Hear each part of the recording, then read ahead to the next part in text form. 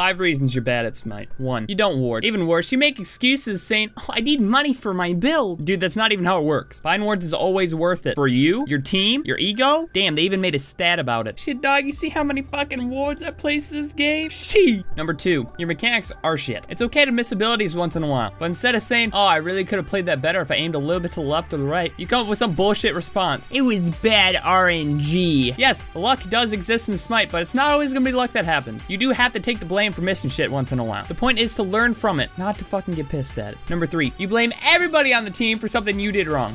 Team, where's my help? I got ganked, no help. It is your fault. A, you probably didn't buy wards. B, this is a 2. B, you didn't look around to see where your teammates are in case you do get in trouble. 3, you probably didn't ask yourself, if I were to gank right now, would I live through it? Look at your actives, look at the map, look at the whole situation, look at the whole game. You're running through your head, you know, in certain situations, what you're gonna do. How about instead of blaming your team, you play with them?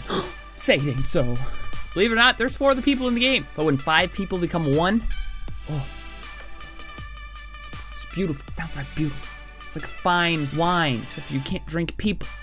It's cannibals. Number 4, your builds fucking suck. Tell me one time you saw an ISIS build full physical defense and do well. Pros build certain items for a reason. 1, learn the builds. 2, learn why they build it. Certain builds match up with certain situations. Don't just assume one build works for everything. Builds also pertain to your role. You don't see fucking tanks go full damage unless they're just dicking around. The same goes for hunters and mages. You don't see them building full defense. Learn what type of builds work with your playstyle and class. Number 5, you don't play this game nearly enough. You can't just wake up and I'm gonna go 20-0 at Xbalanque. That shit's not gonna happen. The old saying, practice makes perfect, is fucking wrong. You can't be perfect. But practice does help you get better. Learning takes time. You can't just play 1 or 2 games and think, oh, I'm gonna be diamond in no time, easy peasy. You have to have time to think, match to match, what you can do better and what you can improve on. And of course, the last step about knowing these things is to actually fucking do them. Me, for example, I played this game so much, if you just play an ability noise, I'll be able to name what ability it is. Now, I'm not saying I'm good, but hell, I ain't bad. Now, if you're watching this video and you're like, I'm not bad, how about you back it up and prove it? If you really care about becoming better, take the steps to actually become a better player and don't just say you're gonna do it. Everybody can be great in this game.